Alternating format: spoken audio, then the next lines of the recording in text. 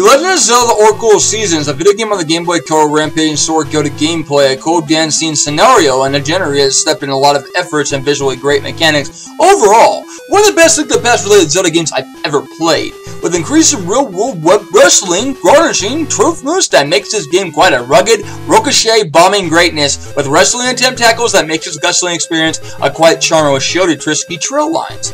Great overall increasingly action strategy dungeons with four-footed wind-shooting puzzles that use the advances and the weapons entirely like the recent Zelda games. So quite a distant change, in fact. I like how the art is well attempted into great visual quality, cool difficulty, and the last boss is gonna throw your ass over a wooden bridge of spells and teeth chattering laughter! Ha ha ha ha! Cause this sucker, it was really hard! I give this game for the music and great balance and everything a 10/10. Hell yeah, it's worth it. A growing good time, a raving experience once a tragic what's going to happen next. Love the Burrito Master!